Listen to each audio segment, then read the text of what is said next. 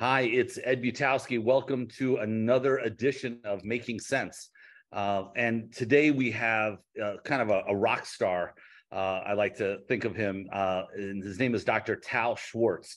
And I want to go through an introduction and give it the emphasis that it not only requires but deserves. He earned his doctorate degree in finance from Cornell and has held positions as a professor of finance, visiting scientist, and lecturer at leading universities, including Caltech, the Texion, which is the Israeli Institute of Technology, DePaul University, and Tel Aviv University. On Wall Street, he worked as a quant at Citadel Investments. And for those of you who don't know Citadel, it is the rock star of all hedge funds out there. I mean, if you work at Citadel and you're a quant, you are the best of the breed.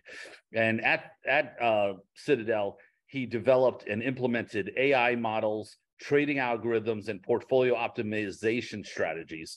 He also launched an AI funds with a mission to lead a new era of artificial managed investing. He was dissatisfied with the current state of investing and decided that he wanted to develop something that was superior, which I'm very interested in. So, Dr. Schwartz, thank you very much for joining us today. Thank you, Ed. Thank you for the introduction, and thank you for having me here.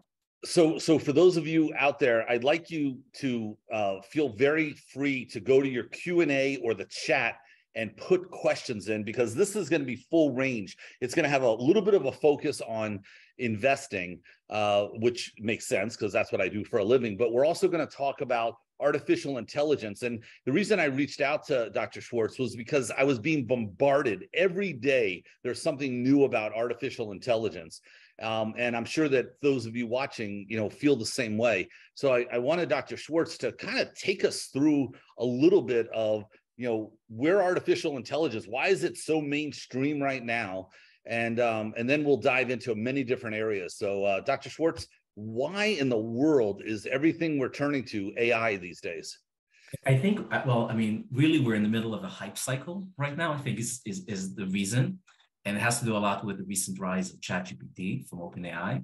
So people, if you haven't had a chance to play with it, it's a pretty incredible tool where you can essentially ask the ChatGPT any question, ask it to write something for you, or you write something you've written, and it does a pretty good job, much better than anything up to this point. So this has been a big hit in the last few months. It launched at the end of last year, and within a few months, it already has over 100 million users worldwide. And it's gotten written up in every magazine and newspaper out there. So it got a lot of attention. And as a result, AI has received a lot of attention, more so than it ever has. But you have to understand that AI is something, or machine learning is something we've been working on for the last, over 50 years. The seminal paper was written by Alan Turing back in the 1950s. So it's been a process that we've built, and with Moore's law, with the fact that computing power doubles very quickly over time, we've had more and more computing power, so we've been able to generate and create models that are much more sophisticated. And we can dive into what ChatGPT is exactly, and what's been, you can say, the milestones over the last 50 years or the last 20 years or so. So with what you are seeing out there with AI, what are some of the most interesting applications that you see as, life-changing? Because ChatGPT, I've gone on it. I've actually written some love letters to my wife, but I wrote into the ChatGPT, write a love letter to my wife, and I sent it to her, and she kind of knew it wasn't me. So that'll tell you how my love life is. But what are some of the most interesting applications that you're seeing for AI? And again, how is it changing the world that we live in?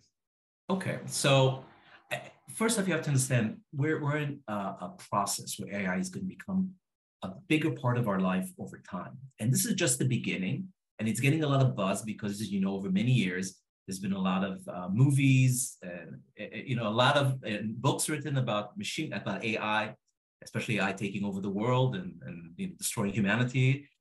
So there's a lot of stories and a lot of things in the culture around AI. And what we're seeing now is some of those things are becoming a reality. Some of those things that used to be sci-fi are now real, right? Remember 2001, Space Odyssey and HAL and taking over the spaceship and all that. Well, now we're trying, and in the movie, you are talking to a computer. Well, now you can talk to a computer in real life. So it's pretty amazing. So now, if you think about how it's going to influence our lives, ChatGPT is just the beginning. Basically, what ChatGPT is, maybe we'll start with what it is. It's called a large language model. It's a very large model. It scoured and studied lots of data, text that's written out there.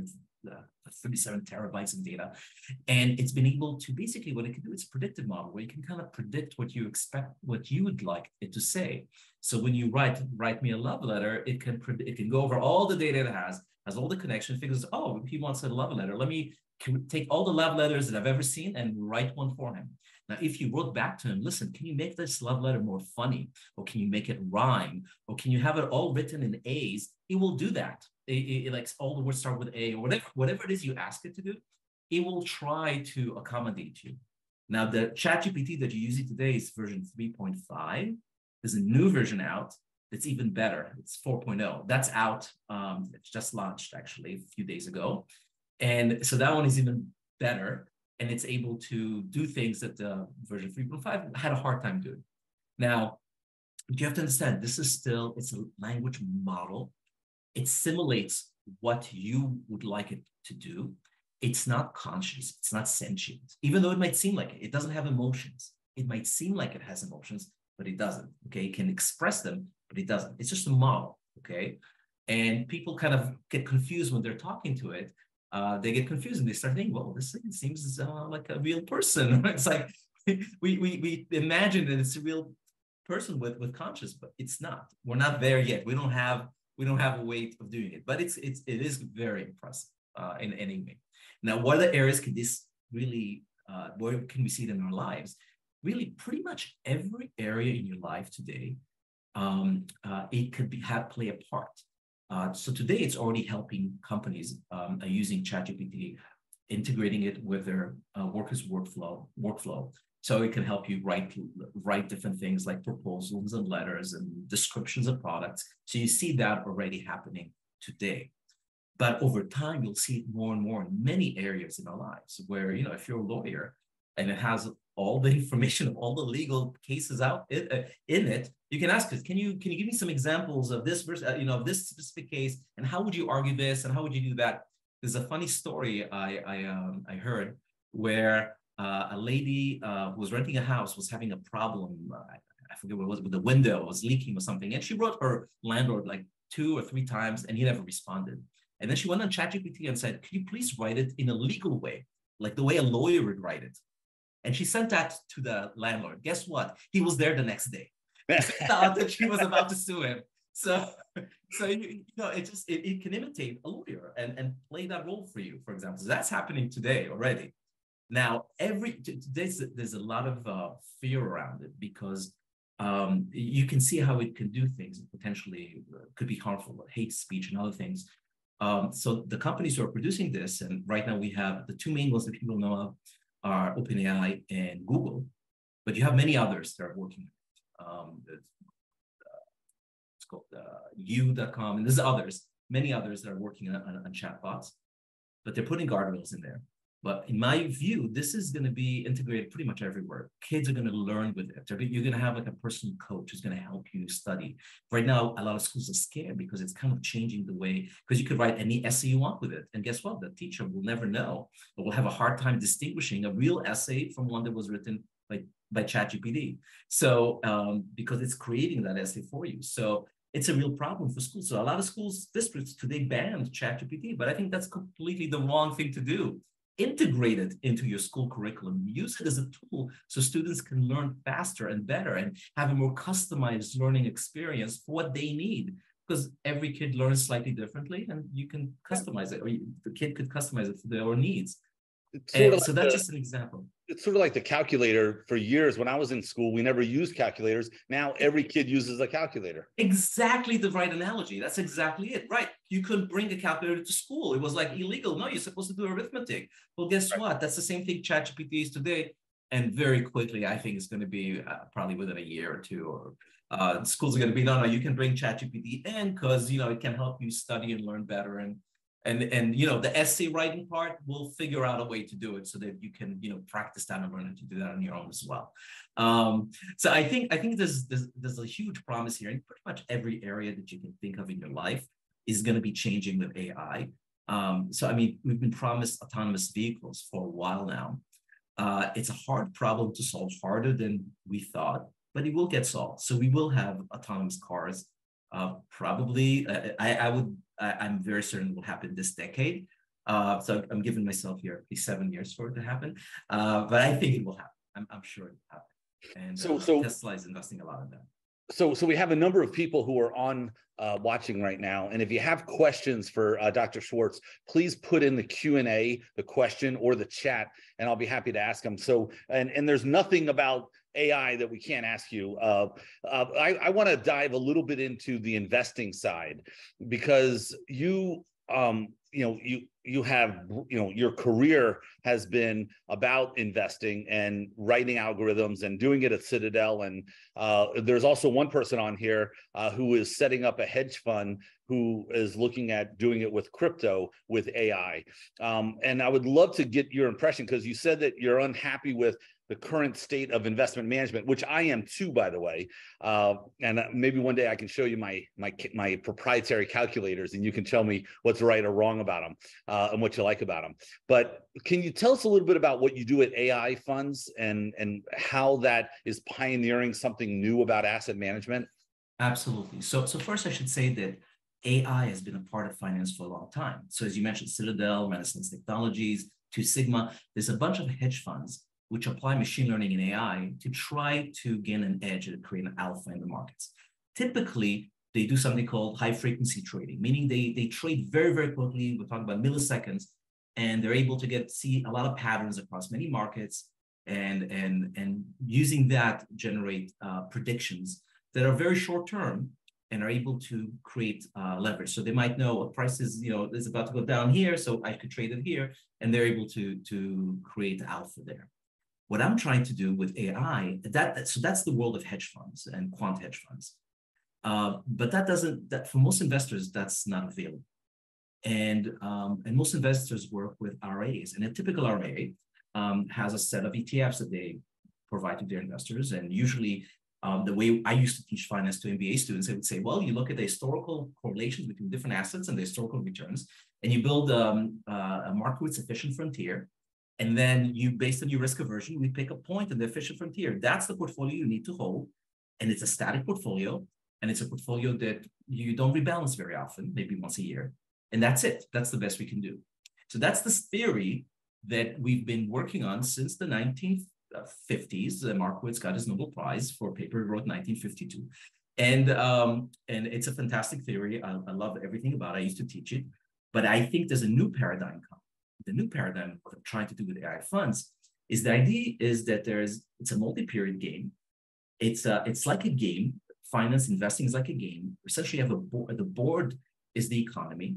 And what you're trying to figure out, the AI is trying to figure out, is where is the next move? Where is the market going next? Should I be investing in gold more, or more in high tech, or more defensive? How should I be moving my portfolio around? So what we've done is we used AI to figure out first, where is the market going on a time scale of anywhere from 1 week to 4 weeks? So it's kind of like looking into the near future.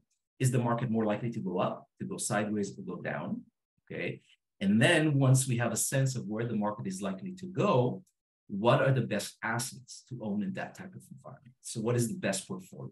So that's what we do with AI funds, essentially saying, let the AI figure out where the market is likely to go based on different signals and things it's seeing in the market, based on macroeconomic picture and how it compares to history, the last 50 plus years of data, and try to make a prediction. And I won't get too technical on how it does it, but it tries to make a prediction about where the market is going, and then what are the best sets of assets to invest in out of universe of, let's say, ETFs. What are the best ones to own right now this month? So that's what we do with AI funds. That's we have great. A lot of different strategies, and those are offered to RAs, so to advisors, not directly to the public. So really, if you have an advisor that you like working with, you can ask him to use these strategies. Well, I'm that advisor. Perfect. So I will be asking you about that. So I do have a question. I have a couple of questions here. One is from Alan, and he wants to know, is AI is still coded by a person, kind of super Google? Do you see AI writing its own code and implementing it? So AI has gotten really good at writing code. Even ChatGPT, you can pretty much ask it to write code in many different languages, and it could write it for you. I think in the future, that's something that will have AI that could potentially write its own code. Not right now, but its potential. Right now, the way it works today, it's responsive, meaning we have to say what we want, and then the AI gives us what we're asking for. And we ask it, hey, can you write some code for me? And then it gives you, here's the code that you asked for. And then you might say, you made an error here. Can you please fix that piece? Or can you make it do this also? And it will rewrite it for you. It can't come up with its own volition. Hey, I want to write, and I say, I want to, again, it's not conscious, it's not sentient. It doesn't have a need to write code, right? Mm-hmm. But I could potentially see down the road as AI evolves that could be the case. And if that happens, then AI could, that's the case. That's the point probably where AI gains, sentience and it becomes a conscious being. But we're not there. We're pretty far away from that. We don't even know how to get there, to be honest. Another question from John. How would you compare the primary strengths, weaknesses, and applicability of the top 3 chatbots, OpenAI versus Google versus Microsoft? Okay, so OpenAI and Microsoft is the same. So Microsoft has like an investment in OpenAI. They invested now just recently another $10 billion. So they're using the ChatGPT developed by OpenAI in Microsoft products. So really it's the same. It's the same ChatGPT, same model. And then you have Google. Google just announced that they just opened up to the public. I'm on a waiting list to use it. And they're slowly letting people in. So I haven't had a chance to play yet with Bard. I did see a demo of it where it wasn't that impressive, at least in the demo, but I'm sure that Google are really the smartest guys in AI. They've been working in it for many, many years. So I wouldn't be surprised if they catch up to ChatGPT and it's going to be a race between the two companies.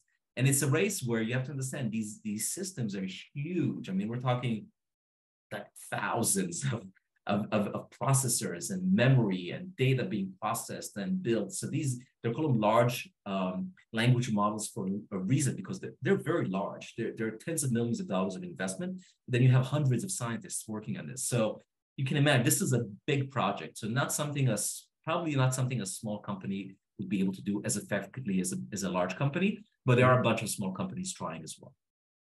So Bob has a question. Do you use AI to both predict where the market is headed on whatever time horizon, and then also use AI to make decisions, buying and selling or holding or doing nothing? Yeah, so what we do at AI Funds, there's a few steps in the process. So the first step is processing lots of historical macroeconomic data to figure out what today is similar to in the past. We call it the macroeconomic fingerprint. So we figure out, okay, there's never been a time like today. There's never been a time like this. But there's times in the past which have been most similar. We match those, and then we build probability distribution on that. And from that, we can make a prediction, a Bayesian prediction about where the market is going. And then we have an AI optimizer, which actually, based on that prediction, can figure out which assets to own and what the weights are. And that's what we actually provide to RIAs, and they then trade on the behalf of their customers. So we provide those portfolios, depending on the different strategies, risk aversion, and things like that. There's different strategies of how, that tell the AI what is how much weight the AI wants to put in let's say equities, is based on the different strategies and how much risk aversion there is in them. So a more risk averse person will probably have less equities because those tend to be more volatile, and a more risk seeking would have higher equities. But the actual percentages, that's determined by the AI. So there's a group called Riskalyze, and they're always out there marketing to me. And what I don't like about them is that they're constantly showing what negative events that have occurred and then show what their portfolio would have done. So they're not predictive, they're looking backwards. And in all fairness, that's kind of all we can do is look backwards, because we're not really good at predicting the future. How can you see or rationalize like what like today we had the Fed meeting, and how do you forecast a 25 basis point rise versus 50 basis points? And because that does impact the short-term moves in the market. Okay, so good question. So the analogy I would give is the way a human analyst would approach this problem. It would say, okay, let's look at where the macroeconomic variables are today. What's inflation? Where's inflation? Where are interest rates? How have interest rates moved recently? What about what's happening with the economy and so on? And then they'd go back to time and they might say, today looks a lot like 1979. And let's look to see what happened in 1979 to the market. And they do this they show, well, back in 1979, this is what happened. And therefore, I think this is what's going to happen today. We do the same thing, but not just on one data point. We do it on all the data points. And then we do it scientifically, build a distribution based on all those times in the past. So if a human can do it on one point, or maybe a couple, the machine, the AI, could do it on all of them. So we take all those dozens of times in the past, which one was most similar to today, and we try to figure out from what happened in the past, what's likely to happen today. Now, it's not 100%, because again, even in the past, it was a distribution. Sometimes, in the next week, the market went up and sometimes it went down. But in those situations where the macro variables line up and it shows you that, there's a high likelihood that the market is going to go down, that's where you want to take reduced risk. Because you see, it's not 100% sure the market will fall, or that, but there's a high chance of that, or higher than I would normally have based on all these past times when that happened. Therefore, I would want to reduce my risk. And that's essentially what our AI does. It figures out, it has a name, it's called BELA. It stands for Bayesian AI Learning Algorithm. And what BELA says is, right now I'm seeing patterns that look a lot like times when the market fell. You might want to reduce your risk in the market. That's an example of what it does. Well, I love that. I'm going to be, after this, in the next couple of days, I'm going to be reaching out to you to learn more about this. I have an anonymous person who has a question. I wanted to hear Dr. Schwartz's thoughts on the fact that most of the prominent AI constructs have been developed by larger tech corporations and or engineers with their resources to implement these large-scale learning developing concepts. In your opinion, what could the average retail investor consumer do to keep up? Well, I mean, the reality is that the world of, I will say it this way. The area of AI actually is very fertile. There's a lot of research being done by many entities within academia, as well as many startups. Some of them are very small and some are larger, like OpenAI is quite a large one. So there's lots of different range of research, and there are many different areas. If you think about it, like one area, for example, that AI has been around that you may not be aware of is, for example, credit ratings, or deciding whether a person should be given a loan, or whether someone should be given the ability to pay for something using payments. All those things use a lot of data and information about the person very quickly in the background, and a machine learning algorithm is dividing people into different risk levels, and then that's deciding the terms of the loan and other things. So that's being done today already. It's already been done for many years. Most people are not aware of that, but that's actually a machine learning problem that's been solved fairly well. For an individual investor today, really, if you want to tap into AI, there's different ways you can do it. One way, you can actually invest in companies that do AI, and there's actually ETFs out there that they have AI as part of their mandate, and they invest in cutting edge technologies, including AI, robotics, things of that nature. So you could invest directly in ETFs. If you want your portfolio to be run by AI, I'm not aware of other companies other than mine that do what we do. But I'm sure it's coming. There are some people out there who do it more for stocks, where they will help you pick stocks and might tell you, this is the stocks that our AI says are a good investment right now. I think there's a huge potential there, but it's also super dangerous because stocks have a lot of idiosyncratic risk, which means that you can have big surprises there. We prefer to do it with ETFs because there you have, you're kind of making a bigger bet on a trend or direction a sector of the economy or the economy in general. And I think that's something that there's a better chance of doing that well than picking individual stocks. I think that's hard. So Marcelo has a question. He says, Morgan Stanley is planning to use GPT-4 to generate trade ideas for their bankers. How do you think these trade ideas would be? Well, I haven't heard of that. The only way this would work, I mean, it could make sense as long as it's connected to real-time data. Today, the ChatGPT that we're using today has been trained on data through 2021. So it doesn't know what's happened in the last 2 years. So first off, you have to have real-time data. And that's why there's a lot of problem also, because many times these models have hallucinations where they say facts that are not really real. They're making up things. So it's a dangerous thing to say I'm going to trade based on what the ChatGPT. I think what they're saying is they're going to use it if they can feed it with real-time data. They can ask it for ideas. Okay, given what you're seeing here and here, what do you think is the likelihood of this and that happening? Or maybe there's so I can see that happening, but you still have the human in the loop here, where they're getting ideas and then they're doing their own analysis to figure out, is this a good idea? So what they're doing with the ChatGPT, it sounds like, is opening the universe of potential ideas. So if a normal investment team might have 10 ideas a week, they'll be able to get 100 ideas from ChatGPT. They might still just do one trade, but it opens up the idea universe. I haven't heard of this, but it makes sense to me that you could potentially have more of these trades. I don't know if it's going to work. It's a good question.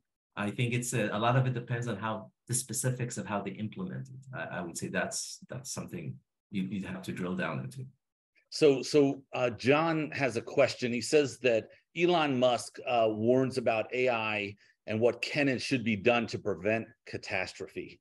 Elon Musk seems to be everywhere, and he's thought of as being one of the smartest people on Earth. And I don't know what his knowledge is about AI, but what is your thought about his warning about AI? First off, Elon Musk is a brilliant guy and an amazing entrepreneur. First off, I think he's right. I think in the long, and it all depends on the horizon that you're looking. So if you're looking at AI over the next 5 years, we don't have anything to worry about. Okay, we're far away from having a sentient AI that can do the things that Elon is worried about. But you have to understand that Elon is thinking about completely different timescales than most people. He's thinking about colonizing Mars and starting a human colony there, a process that could potentially take 50, 100 years into the future. So when he says he's worried about AI, he's talking about AI in a few decades from now. And he's right to worry, because if we don't put guardrails and we don't put things in place, then potentially dark outcome could happen. And it could potentially, there is, just like every technology that's very powerful, it has a lot of potential benefits for humanity, but there's also potential bad things that could happen that could hurt us. And we have to make sure to try to avoid those downside outcomes. This is actually one of the reasons he started one of these companies called Neuralink. Neuralink, the whole idea came because of that potential downside, where he said, we're not going to be able to keep up with AI in the future, and we're talking about in the far future.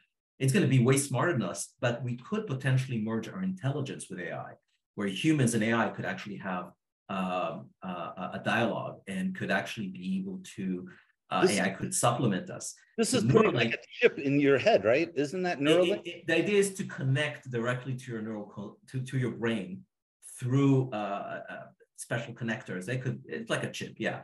And the idea is that eventually you'll be able to have complete communication from your brain to an AI or machine. The beautiful thing about this company is that it has a lot of applications before that, especially for people who are paraplegics and other people who don't have complete access to their brain, could potentially do that for them. So there's a lot of wonderful applications for this company in the near future. But down the road, really, that was the vision for starting it, is to eventually be able to have humans connect and combine with AI. And that's Elon's idea of how to save the human race, because if AI is super smart, well, if AI is part of us, then we're super smart too. That's the idea. So I could sit and my wife could be sitting and we could talk to each other without having to talk to each other. That's right. Oh, You'll be communicating at the speed of thought. At the speed of wow. thought. Yeah, yeah. No, that's and it could, there are movies about this. This is like a dystopian future, Matrix and so on. But there's also some potentially good outcomes in this direction. I could tell you this is still technology in the early stages, but the potential to help people who are paralyzed is amazing, and that's going to have impact on many people's lives pretty quickly. So for those of you who are here, and if you're interested in asking Dr. Schwartz a question, we have about 10 minutes left. So feel free to put into the Q&A your question, and I'll be certain to ask him. William had a question, and I'm not sure if you have a track record, but his question is, what is your track record? Do you have a track record? Yeah, I do, but I prefer not to say it in a public forum like this. Okay. I do have a track record. I'd be happy to show it to you, Ed, and share with you all the, have tear sheets and all that. So I'd be happy to show all of that to you. Okay, I would love to get that. And William, I'll get that to you, but keeping it very private. So I actually have a list. One of the things I do is, and I have no problem saying it, I go on TikTok all the time.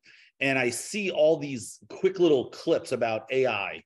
And I've actually written down all the websites that attract me, that really get me interested. And one of them was the ability through AI to make commercials or make videos. Are you aware of this technology with AI? I am aware of a lot of technology with AI that helps creatives, people who create paintings and photographs, Yes, create those and be able to basically use words to describe something and have the AI create a picture in the style of whatever artist you want and so on. And I've heard something about the commercials as well of having AI. And there's many aspects of that, starting with avatars that are like human-like characters, synthesizing voice, creating an AI where you make it, you record, I don't know, whoever you want in the media, and then have him say whatever it is you want him to say, and it sounds just like that character. So you can do a lot of things today with AI that are pretty remarkable, and including commercials. But of course, then you have ownership issues. You record someone famous and you create an avatar that looks just like them, and you make him say something. They could potentially sue you for because you made them say something and you never got the rights to that. So yeah, I think that if it's done in the right way with the right legal structure, it's completely possible. I mean, it's just amazing. So Anonymous had another question. What is Dr. Schwartz's thoughts on the movie Ex Machina? Are you familiar with that movie? I am familiar with that movie. I think I actually, it's funny, it was on my to-do list to read and to see, and I never got around to it. So I can't talk specifically on that movie. I know in general what it's about. And my thought is that that's actually at least the idea of humans falling in love with a robot or a ChatGPT. That's not that far away. And in fact, even today, people are already using ChatGPTs and other chatbots as a way to, I guess you could say therapy, as a way to communicate and share emotions and be able to do that. There was actually recently an article, not a few weeks ago, by a New York Times writer who actually got ChatGPT to say things that are outside of its guardrails, where essentially ChatGPT professed its love to this writer, and even asked him in the article, he writes about this, asked him to leave his wife for it. So complete crazy hallucination stuff. But it was one of these hallucinations that these chatbots can have. So one of the things, and he claimed its love for the writer and so on. And obviously this is not sentient, it's not conscious, it's just saying things that it's processing and creating this text. They could fool you into believing that it's a sentient being. We actually have a term for this in AI. It's called something called the Turing test, where the idea is if you talk to a machine, and if you think you're talking to a human, then it's passed the Turing test. And actually, ChatGPT has passed it. For a lot of people, they think they're talking to a real sentient being. So I think that it's we're in a place now where something like that, like in the movie, where there could be a love affair between a machine and a human, that is possible and not far-fetched. And I can totally imagine a startup taking ChatGPT as the basis and then modifying it to be a virtual, lover for people. And you can have someone you would love who's virtual, and it's a character that's been created for you. It's not real, it's not real, but maybe it fills a void that you have in your life. And I think that's something that's could happen in the near future. Oh my goodness, there's Yeah, so I know. much It's not about that. Yeah, it's pretty out there, right? But it's completely possible. It is no, and you'd have and it might be a subscription service where where people would pay for that. I wouldn't be surprised. So Bruce made a comment. It says there's a big application that they're exploring for entertainment content delivery and for senior citizens impact. So again, the limits are boundless. People are looking for other people to talk to, right? If a senior person is trying, always wants to talk to their grandkids if they have them and so on, and their kids, and maybe this could fill some of that void. You're alone most of the day, and all of a sudden you have something you can converse with. It can fill your time, and you can tell your thoughts and feelings to, and can help you work your way through that. I mean, that's really the part of what therapy is about. So I could totally see that being a big, it's not going to replace a therapist, but could potentially replace a piece of that. Well, it must be nice to know that something that you started looking into, many, many years ago, like it kind of feels like, all the wind is at your at your back, and it's all coming to what, you're an expert at. And I greatly appreciate you taking the time today. You're a wonderful person, a wonderful man. And I look forward to talking to you offline about what you do and how I can implement that in my practice. Sure, be happy to. And thank you for all those compliments. All I want to say is that it seems, people think, wow, it's here, it's live. We're still in the early stages. We're still early in the whole journey. AI is just now starting. And it's really, you have to think of this really as a multi-decade, a long journey for humanity, with AI as being a part of us for this long period of time. And it's in my opinion, it's going to make the quality of life for everyone on planet Earth much better. And that's really, it's just like any other big invention. It's going to improve quality of life for all of us. Great. And I'm excited for this future. Well, thank you very much. I appreciate you taking the time today. Pleasure. Thank you.